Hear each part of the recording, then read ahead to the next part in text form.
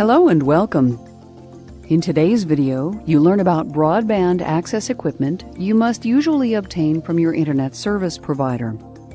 You also learn about a class of devices broadly known as internet appliances that you can use to hook up a home network to broadband access gear, as well as when and why an internet appliance may be a worthwhile purchase. A cable modem looks something like the photo now showing on your screen. It's a small box that includes at least a cable TV or CATV connection for access to the cable company's infrastructure and the internet access it conveys. The backside of the cable modem is where the real action happens.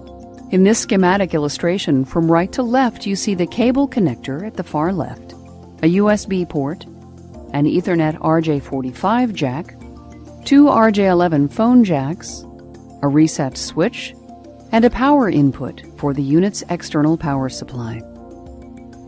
For the most basic internet access, you'd hook up a segment of coaxial CATV cable to the leftmost connector and use either a USB or RJ45 Ethernet connection to hook up to a single computer. A DSL modem looks pretty similar to a cable modem, except that you don't use a CATV connector for the hookup to the service provider's network. Instead, you use an additional RJ45 to hook up to the provider network.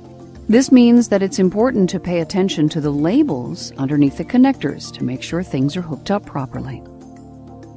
Things get more interesting when you have more than one PC to hook up to an internet connection, both for cable or DSL-based services. Basically, you need to add a device that can handle signals from two or more computers on your home network, and also forward outbound traffic from those computers to the cable or DSL modem, and forward inbound traffic from the internet to some PC on the home network.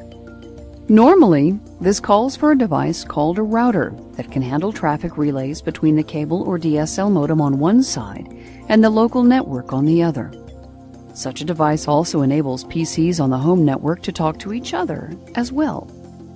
Let's look at the rear of this device to show you what kinds of connections it offers. From left to right, you see a group of 4 RJ45 Ethernet ports. This is where you can connect up to 4 Ethernet cables to handle 4 incoming home network connections.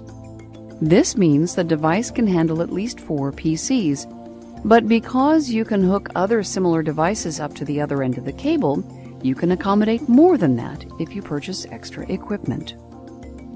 The next 2 ports are labeled WAN 2 and WAN 1 and indicate that this particular device can accommodate 2 internet links if available, though most households will only want to pay for 1. Finally, on the far right, you see the power connector for the external power supply that drives this device. As with cable and DSL modems, you can also get wired or wireless models from your provider.